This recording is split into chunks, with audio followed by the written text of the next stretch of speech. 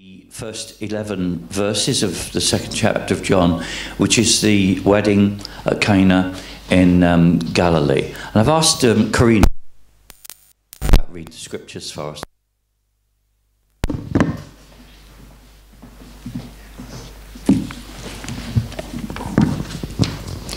I'll be reading from New King James Version, Gospel of John chapter 2 verse 1 to 11. On the third day, there was a wedding in Cana of Galilee, and the mother of Jesus was there. Now both Jesus and his disciples were invited to the wedding. And when they ran out of the wine, the mother of Jesus said to him, "They have no wine." Jesus said to her, "Woman, what does your concern have to do with me? My hour has not yet come." His mother said to the servants, "Whatever he says to you, do it." Now there were 6 water pots of stone, according to the manner of purification of the Jews, containing 20 or 30 gallons apiece. Jesus said to them, "Fill the water pots with water," and they filled them up to the brim. And he said to them, "Draw some out now, and take it to the master of the feast." And they took it. When the master of the feast had tasted the water that was made wine, and did not know where it came from, but the servants who had drawn the water knew, the master of the feast called the bridegroom. And he said to him, "Every man at the beginning sets out the good wine, and when the guests have well drunk, then the inferior. You have kept the good wine until now." This beginning of signs Jesus did in Cana of Galilee and manifested his glory, and his disciples believed in him. Amen. Could you just pray for? Yeah, sure. Heavenly Father, thank you for this day. Thank you for protecting and guiding us today and always. Thank you, Lord, for being with us always. Thank you for your mercies and grace, Lord. Lord, as we have gathered here today, help us to keep our hearts, mind, and ears open. Bless the pastor who will be preaching today. Let this sermon of his be fruitful in our lives. I pray and ask this in Jesus' name. Amen.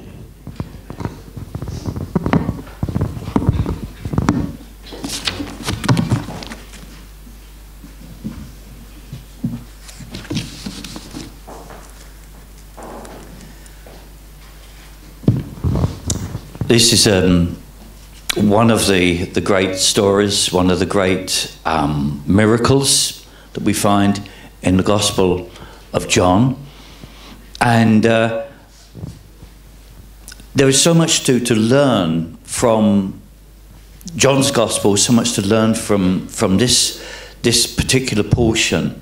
And many times we begin and we end our scripture reading and our teaching and preaching over the scripture reading with ourselves.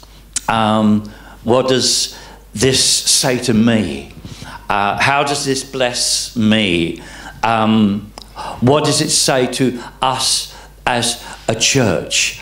And even though the whole Bible from Genesis to Revelation is the revelation of God to man. It is how man was created in the image and likeness of God, how he fell. And then the rest of the Bible is the story of redemption. It is the story of how God in Christ reconciled the world to himself and then gave us this wonderful ministry of reconciliation. But the problem is, if we begin with us, unless we have really studied the Word of God and unless we have really studied the attributes of God, unless we've read the right books as well as the Bible, there is a danger that we are beginning with ourselves when we should begin with God. That we're beginning with, what does this wonderful miracle tell me? Does it mean I can work these miracles? Does it mean I can do these great things? Instead of looking, what does this have to say about the Christ, the Son of the living God? What does this have to say about the Messiah? And I want us to look and to spend most of our time looking at just one aspect of what this tells us about the Lord Jesus Christ. And I want us to look at the aspect of his sovereignty. The sovereignty of Jesus Christ. And John tells us that this miracle of the turning of the water into wine is this beginning of signs, as Karina read. This beginning of signs Jesus did in Cana of Galilee and manifested his glory, and his disciples believed in him. So it's the purpose of this miracle was that his disciples should believe in him, put their faith in him, put their trust in him. This was the purpose. And because this was the first miracle, it is therefore of very great interest. This is the first miracle that Jesus did. And in the original Greek, the word John uses for miracle is sign. It's sign. John writes, this beginning of signs. Our Lord changes the water into wine as a sign of his glory. And it's very surprising, I think, that any Christian today should doubt or be troubled by the fact of miracles happening today. God is not tied down to his own laws. That's why he operates outside of his own laws with miracles. And we may define miracles in different ways. Our director of studies at our Bible school, Julian Ward, he described a miracle as something that God completely lays aside natural laws. So he would say that a healing of cancer, he would not have called that a miracle. He would call that a great healing, because he said that God hasn't laid aside any laws in order to bring this about. It is a miracle in the way that he, that God then completely turns around the illness, so that instead of the cancer cells leading to death, there is a healing. But very often this is a process, and so he would only define a miracle. He used to say a healing of cancer isn't a miracle. A man without legs or without an arm, growing an arm, that is a miracle. And so he was very strict in his understanding of a miracle. Other preachers would say that a miracle is when God does lay aside his laws, but they would include great healings as miracles. They would take that slightly different. So when we talk about miracles, even great theologians and great teachers don't always agree on what a miracle is and what a miracle isn't. But one thing I will say, God is not tied down to his own laws. And that doesn't mean that he can make 2 + 2 = 5 or anything like that, because he has a nature and he doesn't go against his own nature. He doesn't change his nature. And so God's nature is good. So the argument, could God do evil, is a ridiculous argument, because he would not go against his own nature. But he can and does sometimes go not against his own laws, but he's simply not tied down by his own laws. He can stop time, even though he exists outside of time. He can stop our time for 24 hours, for example. God is the sovereign creator. And the fact that here in this miracle, our Lord chose to turn water into wine as a sign to us of his glory should not trouble us, and it certainly shouldn't surprise us. If we believe in an almighty, eternal God who is above everything, who is completely and absolutely sovereign, who is completely omnipotent, I mean, he's just omnipotent. It's an attribute. He's absolute in his omnipotence. He's absolute in his knowledge. He's absolute in his wisdom. He's absolute in his love. He's absolute in his justice. And so we have to believe that if God is almighty and eternal, there's no limit to what he may do. There's no limit to what he can do, except he will not go against his nature. It's true that God normally chooses to act in ordinary, orderly manner.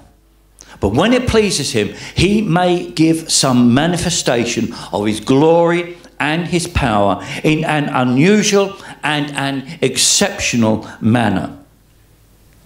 That is what we mean by a sign, by a miracle. And that is what we see so gloriously in the life of Jesus Christ. It is through these miracles that our Lord gives the signs which show that he is indeed the Son of God.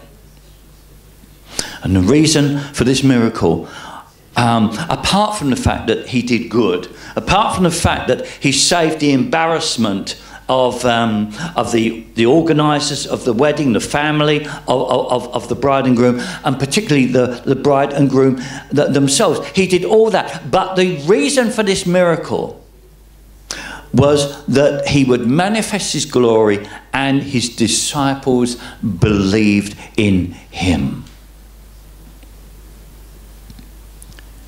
His disciples believed in him. It's through these miracles that our Lord gives the signs which show that he is indeed this Son of God, this exceptional, this unique person, Jesus Christ. And miracles are evidence of his person and his Godhead. He doesn't do miracles just for fun. He doesn't do miracles, at our bidding. The miracles of Christ always had a purpose, always had a real meaning. And God help the so-called healing evangelist who turns his meetings into some kind of magic tricks.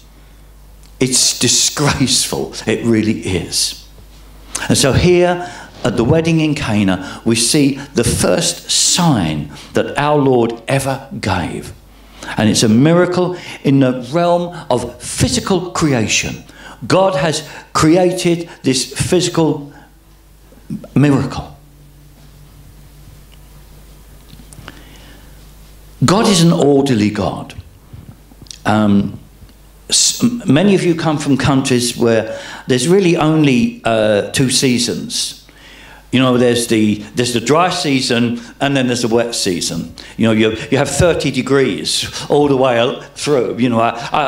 I look, and I always look at Manila, Singapore, and Bangkok. And Bangkok is about 4 degrees hotter than Manila and Singapore. Sometimes Manila is 2 degrees warmer than Singapore. Sometimes Singapore is a degree warmer than Manila. But it's always 30, 31, 34 in Bangkok, 35 in Bangkok, 31 in Manila, 29 in Singapore, and it doesn't seem to change for the whole 12 months. And I see this. And so you probably have 2 seasons. You have the sunny season, and you have the rainy season, but you don't have the cold and the warm season. You have these 2 these two seasons in Norway. But you have like 4 seasons, you know, and 2 of them are long seasons. They're the 2 winter seasons. No, there's a winter season, you know, and hopefully there's this summer season, and then there's a very quick spring and sometimes a quick autumn, and suddenly it's got cold again. And when I lived up in the north of Norway, the spring was about 2 weeks. You know, we had this long winter, and then you get to kind of April, May time, and the snow goes, and there's this horrible brown island, especially when I lived on Hadsel, you could really see it. I lived on an island, and it's brown, and it really doesn't look very nice. And within 2 weeks, there's a miracle. It's green, there's yellow flowers and blue flowers and pink flowers, and the island has just turned into a paradise. It's good that it doesn't last that long, because otherwise Norway will be terribly overpopulated. But it's a glorious paradise. So we have these seasons, we have this order that God has given us. And in England, you have it's almost a clock. You have winter, and winter has to end on the 10th of March or something. And then you have this beautiful spring. Sometimes it's before that, sometimes it's in February. And then you have this summer, maybe wet, but warmish wet, and then you have the autumn, and so you have these seasons, and it's a miracle in the realm of the physical creation. And God has placed these seasons to produce our food and our drink, and our harvest of food is a picture of God's love and provision for his whole creation, his own creation. But here we see a miracle in that suddenly God, through the Lord Jesus Christ, God in Christ, creates this wine out of water. So there is a miracle, because you can keep water for as long as you like. It's not going to ferment and become wine. So there is a miracle where God is actually changing his own laws, of his own physical laws of creation. But also he turns this into wine, into the best wine. And we also have a harvest. We have this wonderful harvest of food, harvest of fruit, harvest of vegetables, and this is also a miracle of God. It's just that it's much more noticeable when Jesus creates wine out of water, but every season is an absolute miracle. And as I said, I lived up in Finnmark in the north, and when that winter hit, I mean, surely nothing could survive. Nothing could survive. And yet when spring finally came, and you would get these wonderful flowers shooting up out of what seemed to be an absolute ice wilderness. We have the same thing in the desert. In some of the deserts, they can go 2 or 3 years without any real rain, and you would think nothing could survive, and then suddenly they get a real rainstorm, and so overnight it just becomes an absolute picture of beauty, as all these wonderful flowers and plants grow out of what seemed to be the impossible climate. And so God has given us this sign, this blessing, showing that He is our creator. He created heavens and the earth, created man in his image, created all the animal and plant and vegetable life. But there's an even greater creation, and that is that God has created us to have his spirit.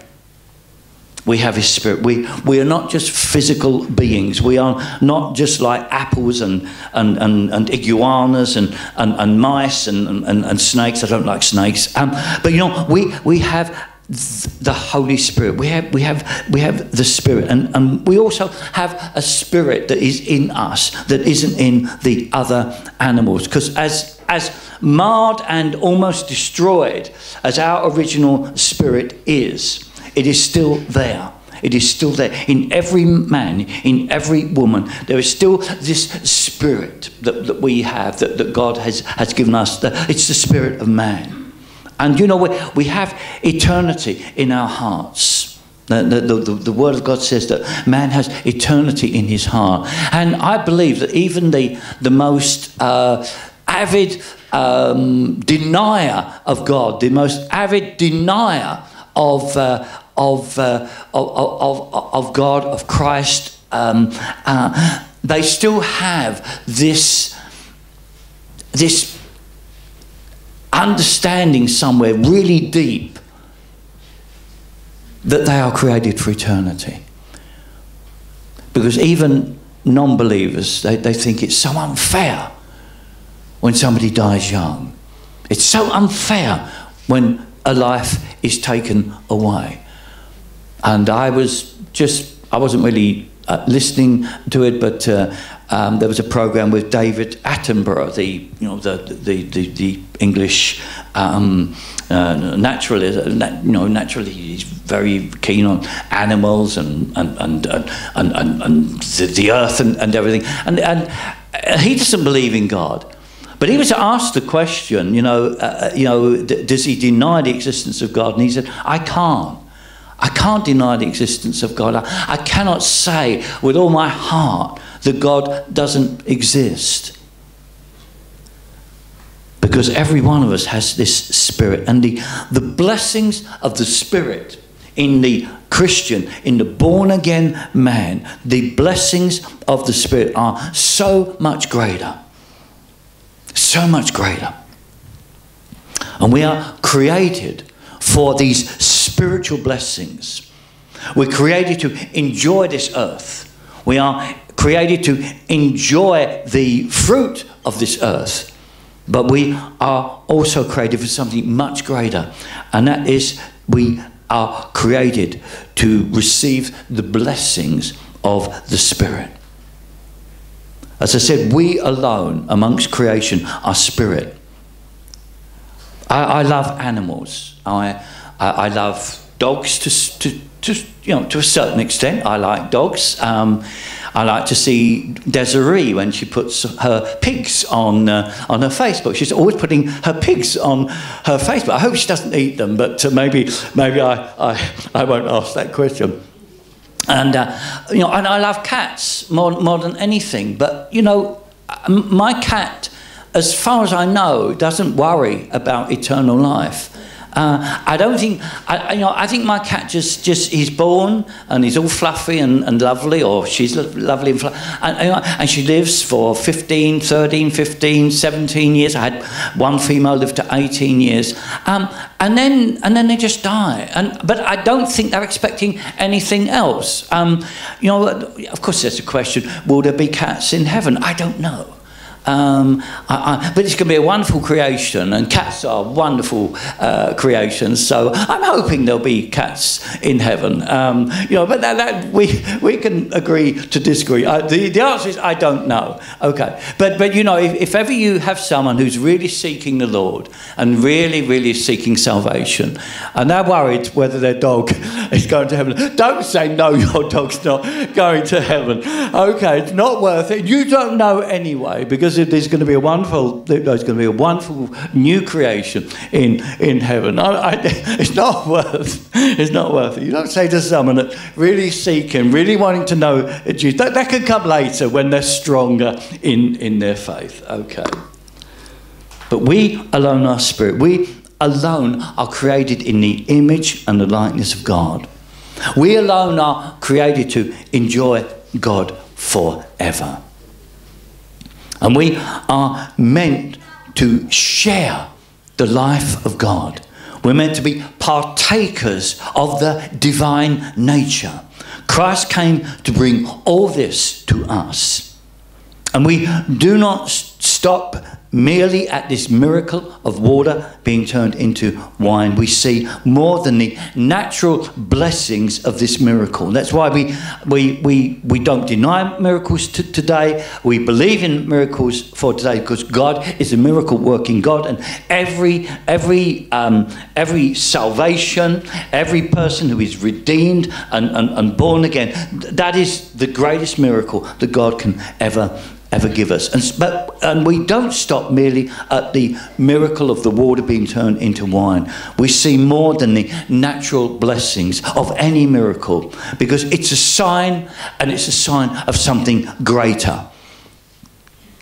We do see in this passage water turned into wine, but we see also, I hope, God's glory. We see also the glory of our Lord Jesus Christ. Our Lord is doing this so that we can see who he is and what he can do for us. This, the first sign Jesus did, that his disciples would believe in him. And that is what God wants us to do. He wants us to believe in the Lord Jesus Christ. And as his own people, this must be the way in which we look and the way that we consider miracles, and particularly this miracle. To approach our Lord's miracles from a spiritual point of view does not mean that we forget the physical and the material blessings. We thank God for all his gifts to us. But the question we have to ask is, do we know something of this abundant life that our Lord came to give? The reason that he did this miracle, there were many reasons. He saved the wedding. He saved the blushes and the embarrassment of the wedding family. He would have brought joy to the bride and the bridegroom. It was a joyful occasion, an occasion where, because of the culture of the time, was in danger of being spoiled. And our Lord comes along and he saves the day, as we say in English. But there was a greater reason. It was that his glory would be revealed and that his disciples would believe in him. And the question that we have to ask is, do we know something of this abundant life that Christ came to give us? Because Christ said, I have come that they may have life and that they may have it abundantly. I like the version of the Bible that I grew up with, and that was, I have come that they might have life and have it to the full. And this portion of scripture begins with these words: on the third day there was a wedding in Cana of Galilee, and the mother of Jesus was there. Now both Jesus and his disciples were invited to the wedding. That's John 2 and verses 1 and 2. So Jesus is there. He is there. And the most important thing for the disciples was not so much what Christ did for them, not what he enabled them to do, but he himself, who he is. The Apostle Paul emphasises this importance in Philippians 3 and verse 10, that I may know him and the power of his resurrection and the fellowship of his sufferings. I like the O there. Oh, that I may know him.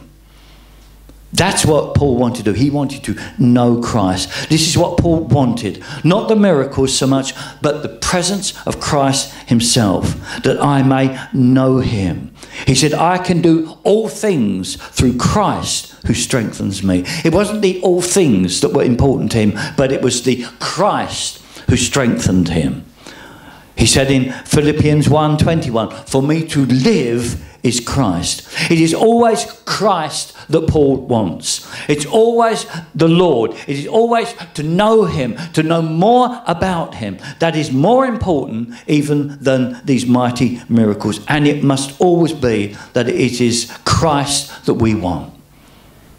What is your relationship? What is my relationship? What is our relationship to Christ at this moment? We look at him as he appears to us in John 2 at this wedding, and we should see the majesty of his person above everything. The miracle is that, yes, in Romans 8 verse 3, he came in the likeness of sinful flesh. He has been working as a carpenter. He has certainly not had, we believe, the usual training given to teachers and leaders and rabbis. Yet whenever he appears, our Lord dominates the scene. He stands out. Now, we are not meant to stand out. Even when we proclaim, we are to proclaim Christ and his glory. And when we begin to stand out, and when we begin to think we are something, think that our words are something, we must remember John, who said, he must increase and I must decrease.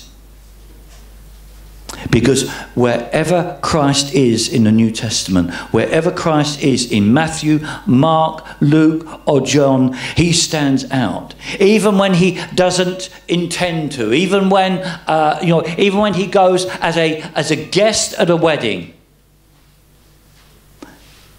he dominates the scene. He stands out. And Christ must always stand out. Christ must always dominate our lives and our churches.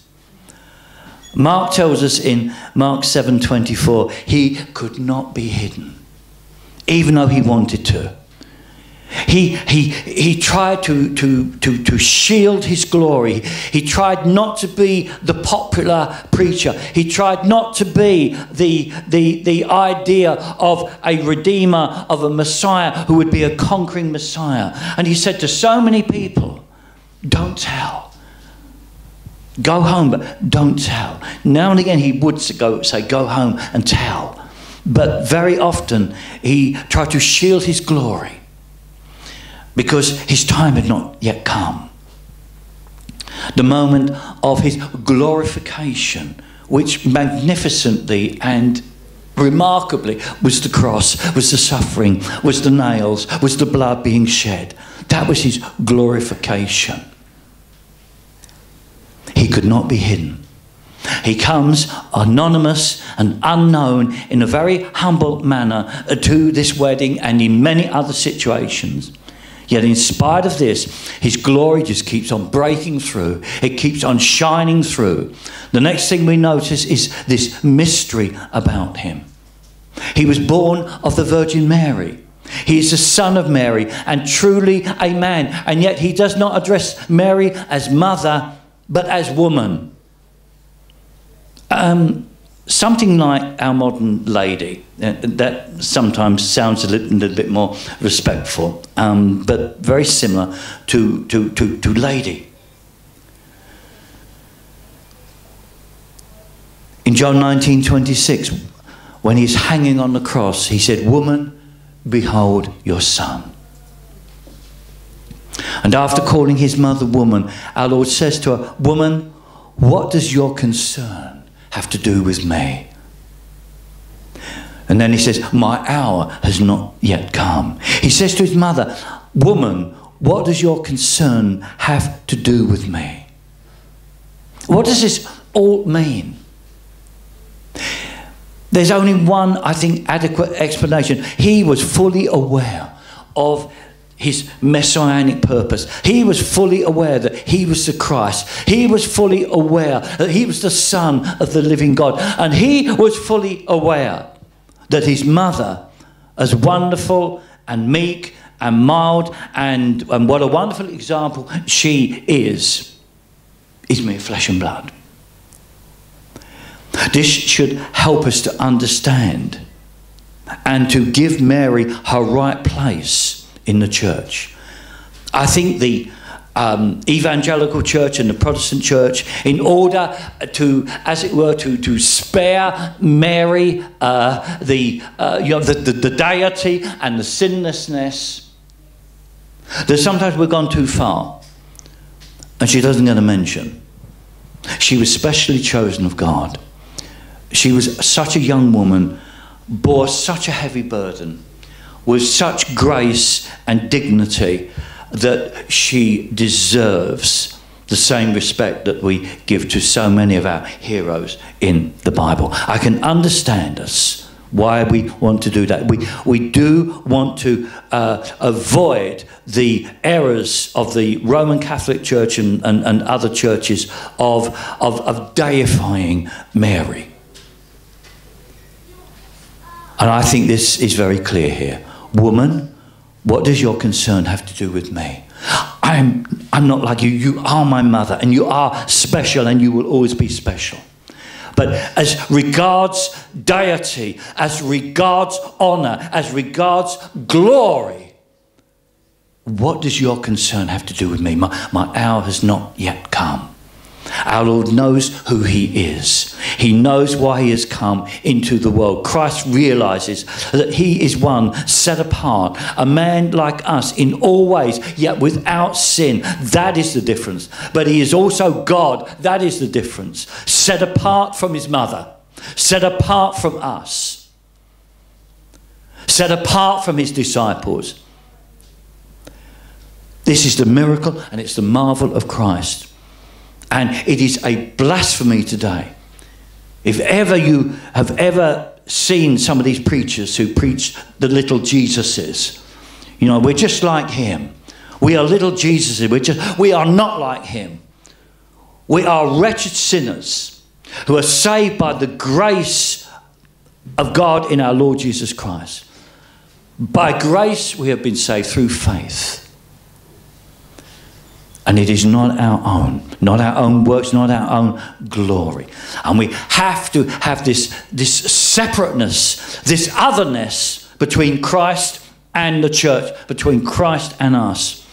It is really another error. You know, Sasha was in about this, you know, give an inch and I take a mile, you know, and it's just one of these errors that is lowering God and not that you can do it, please understand me, but, you know, man is trying to lower God and raise man until there is little difference. And there's a lot of preaching about that today. There is an ocean of difference, and that isn't enough. You know, we're talking about quality here.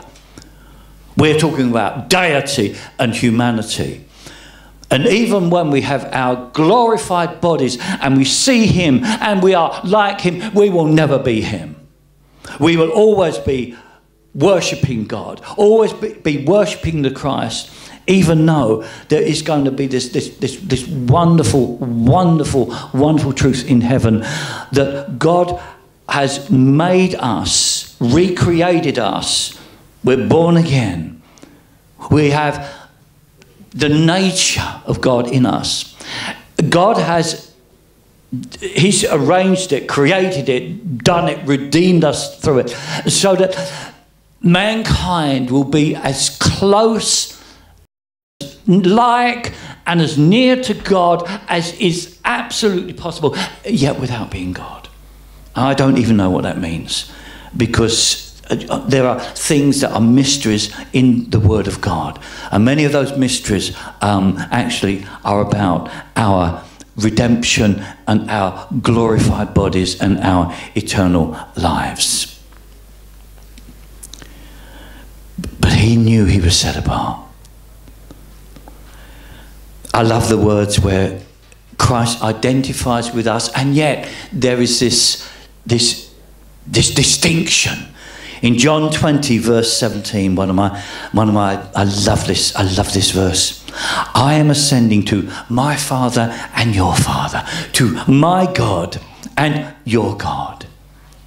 And he didn't say, well, disciples, well, lads, I'm descending to our Father, I'm descending to our God. No, he wanted to make this wonderful inclusion and yet this glorious distinction. I am ascending to my Father and your Father, to my God and your God. He's my Father because I am deity. I am also God. I am the second person of the Trinity. But also now, is your Father. He's your Father. I'm ascending to my God, of whom I am like in every way, because he who has seen me has seen the Father. I and the Father are one. I am God. The Father is God. The Holy Spirit is God. And I am ascending to my God, but to your God. And I love that. In John 8:23, there's another distinction. You are from beneath. I am from above. You are you are of this world. I am not of this world. And the more different Christ is to us today, the more unlike Christ is to us, the more glorified we are going to be. Because the difference between you and I here today and you and I with Christ in heaven is going to be enormous. And so there has to be this separateness. He is unique. He is separate. Christ is in the world. He is one of us. He is one with us. He's truly man. And yet he is much, much, much more. And that is a mystery. But it is a wonderful mystery. Because I want my Christ to be unique. I want my Lord to be separate. I want him to be so different from me. Because I'm not satisfied with me. I never have been. I never will be. But I know that there is something that lies ahead which will glorify us and raise us up and also set us apart. But he will always be God. And we will never be God. But we will be glorified. He shares in our ordinary human relationships. He does have a mother, and yet it is a very different relationship to everyone else. And then we notice another very important thing about him. He has an intimate knowledge of us. He knows our very thoughts, our desires and our imaginations. At the end of this chapter, we're told very clearly in verses 23 to 25 of John 2, 23 to 25. Now, when he was in Jerusalem at the Passover during the feast, many believed in his name when they saw the signs which he did. But Jesus did not commit himself to them because he knew all men and had no need that anyone should testify of man, for he knew what was in man. He knew and he knows what is in man. And here his mother comes to him and says, they have no wine. And immediately he knows what Mary is thinking about, and Jesus gently rebukes his mother. It's a gentle rebuke, I think. You know, very often it's how we say something that's important than what we say. We can say the same thing, exactly the same thing, in two different tones. One offends, the other comforts. And I don't believe that Christ was angry maybe as God, but not angry as we get. When he said, woman, which also means lady, which is a sign of respect, what does your concern have to do with me? And this could be, very terrifying. It's a rebuke. But there is another sense in which it's also a great comfort to all believers. The blessed Son of God, he knows us individually. He knows us completely. And our Lord knows all about us, our fears, our cares, our problems, our anxieties, everything that passes within us. Everything that we think or do or imagine are all open to him. That could be very, very frightening.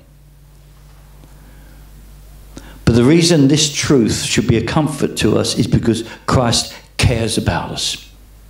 Christ is concerned about us. The Lord was concerned about his mother.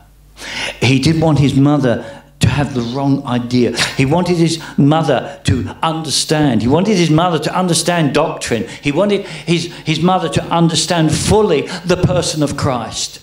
And while she considered Jesus just to be her son, she would never be able to understand fully that he is the Christ. And so he corrected his mother as he corrects us. But it's always for our good. It was always for the disciples' good. When Jesus said to the disciples, how long am I going to be with you? Oh, you have little faith. You know, have you learned so little? It wasn't because he wanted to put them down or rebuke them without cause. It's because he knew that these men, in just months to come, would be leading this mighty revival wind of Christianity as the church is birthed, and then it just bursts into flame, and it just becomes this movement that nothing can stop. And so even when he was rebuking his disciples, it wasn't so that they would feel bad, it was so that they would understand who he is. You see, they didn't understand who he was. And if the disciples didn't quite understand who he was, his mother, who had the Christ at her breast, and his mother, who brought him up from a tiny, but I believe Mary must have had some of the greatest faith that any woman could have ever had. Think of giving birth and then feeding and clothing and changing your son, but he's also God. It must have taken an amazing faith for Mary to let go and to really understand that when she was 16 and became pregnant with this wonderful child, and even though she had the wonderful blessing and the wonderful promises of God, it must have been a tremendous faith that she had.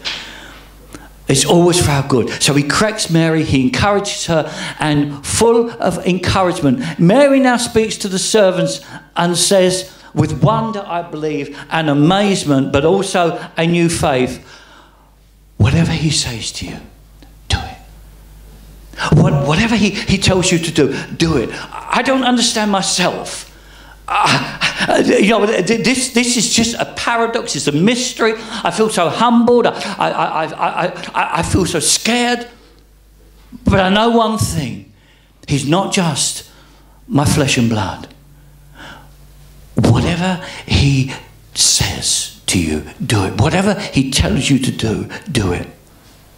We're taught to pray and bring everything to the Lord, but we must never direct or command our Lord.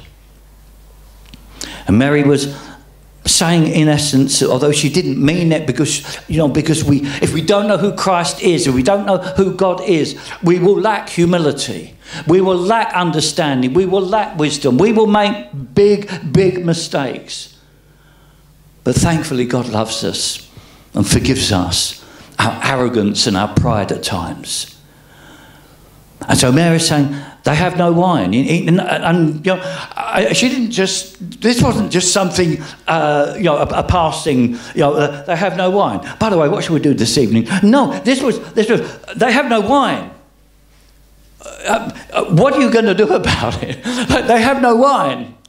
It's like when people, if you're a youth leader or if you ever become a pastor, there'll be times when people will say, and it's what are you going to do about it? What are you going to do about it? They have no wine. We must never presume upon our Lord. We must never demand or dictate to him. We must never demand or claim things. Our Lord is the sovereign saviour of mankind, and he deserves the utmost respect. He's the Lord Jesus Christ, the Son of God, who died on a cross to save us from eternal damnation. So we never come into his presence and say, "Hi, Jesus." Our Lord is the sovereign saviour. He's the saviour who knows when to act and what to say and what to do in every situation, because he is the sovereign Lord. He knows his own will and he knows what is best for us. And we've all made those mistakes, thinking we know best. And everything he does is for his own glory. And yet, there isn't the slightest sense of pride or arrogance or wanting this or wanting that Because no one throughout all eternity has had the humility of our Lord Jesus Christ, who took the servant's place, who allowed himself to be questioned and misunderstood by even his own beloved disciples, who was denied 3 times by one of those he truly loved. And Philippians chapter 2 says all these wonderful things about that he humbled himself and became obedient to death on the cross. And yet everything he does is for his own glory. Everything he does is for his own perfection. Everything he does is within his own attributes. And yet he doesn't forget us. Even though he does everything for his own glory, it is for his glory that we are saved. It's for his glory that he loves us. If he looked at us the way we would look at ourselves, he would just see fallen mankind. He would just see pride and arrogance and depravity and wretchedness. And yet he loves us.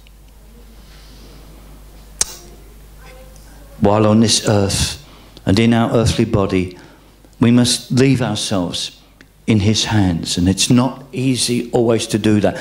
Mary saw that. Our Lord did rebuke her. He did say to her that what does your concern have to do with me? But he didn't just stop there and not do anything about it. He did the miracle. He did what Mary asked for. He did what the wedding needed. But he did it in his own way, and he did it out of his own nature. He did rebuke her, but he didn't say, well, I'm not going to do anything. What he said was, I'm not going to do it because you demand it. My hour has not yet come. Our Lord did it, but he did it in his way and in his time. Sometimes our Lord refuses to do things when I want him to. Sometimes, haven't we all been there? And this is why it's so great to have the Psalms. How long, Lord? Why me, Lord? Why, Lord? When, Lord? How, Lord? How are you going to do it? Sometimes we feel abandoned. Sometimes we feel that we're crushed. But he will do it in his way and in his time. And we can be thankful that when our Lord rebukes us, his own, there is always comfort and encouragement. That's how we know the difference between the voice of the Holy Spirit, the voice of Jesus, and the voice of the devil. Because when the Lord rebukes us, it's always for our good. It's always for our encouragement. And it's never for our condemnation. The great prophet Isaiah gives great comfort here in Isaiah chapter 30 verse 18. Therefore the Lord will wait, that he may be gracious to you. Therefore the Lord will wait, that he may be gracious to you. And therefore he will be exalted, that he may have mercy on you. For the Lord is a God of justice. Blessed are all those who wait for him. That is a lesson we can learn from this first miracle. Blessed are all those who wait for him.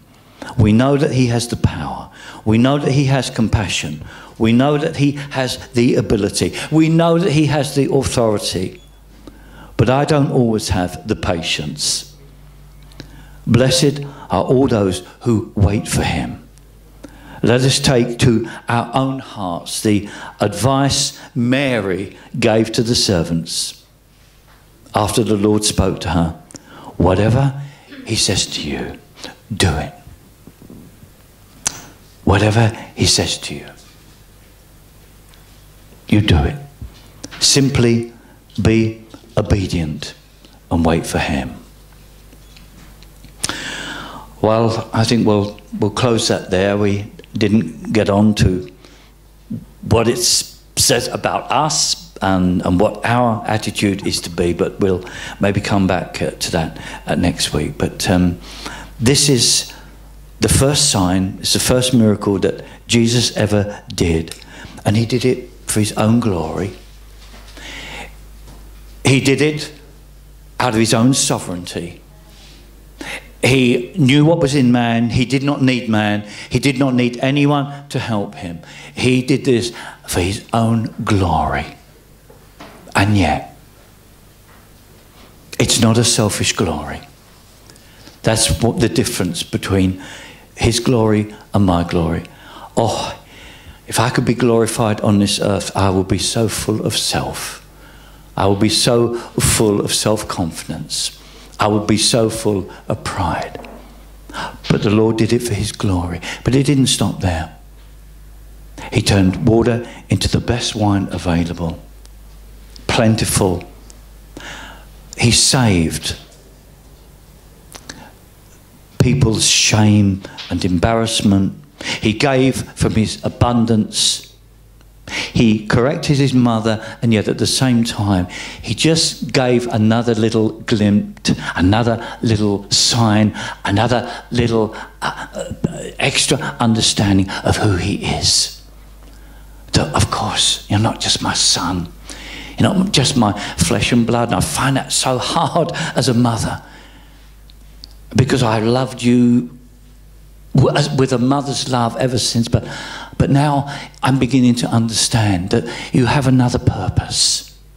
That this miraculous birth that I'm so honoured to be blessed by God with is for something outside of me, something outside of the family, something outside of humanity. And now I understand a little bit more. Now I'm encouraged. Now I have that faith. And I have so much faith now that I can say to these simple servants, not disciples, not religious leaders, but these simple servants, whatever he tells you to do, just do it. And they did it. And the wedding was blessed. The parents were blessed. The bride and groom were blessed. The family party was blessed. The servants were blessed. The disciples were blessed. They believed on him. Everyone was blessed. So sovereignty and lordship, deity in the hands of God is not to be feared, not to be become jealous over, not to be offended over. Because only good will come from such a God. Only good will come from such a Saviour. Yes, he turned water into wine and saved a wedding. What a wonderful act of mercy and love. But just a short while later, he will be hanging on a cross with the greatest sacrifice and the greatest love ever shown to man. Father, we thank you for this Saviour. Father, we thank you for this God, because this Jesus, this God, is our God. Father, we thank you that we could have never known you. You would have always been a mystery and a terror to us. But we thank you, Father, that in your perfect will and your perfect plan, you sent the Word of God to become flesh, to become mankind, to change water into wine, to heal the sick, to raise the dead, to bring so much comfort and mercy and joy to so many miserable sinners, to bring miserable sinners to being glorified saints. And we thank you, Lord Jesus, that you went to the cross and you hung on that cross. And far from thinking of your own mother as woman, far from wanting to offend her, Lord, you gave her another son, John. And we thank you that you thought of your mother on the cross as you thought of her throughout your life. And we learn today, Lord, that even your rebuke, as it was to Mary, as it is to us, is for our good. So that, Lord, we would be more blessed, more understanding, that we would be able to trust you as Mary trusted you and said, whatever you tell the servants to do, we are to do it. We thank you. In Jesus' precious name, amen.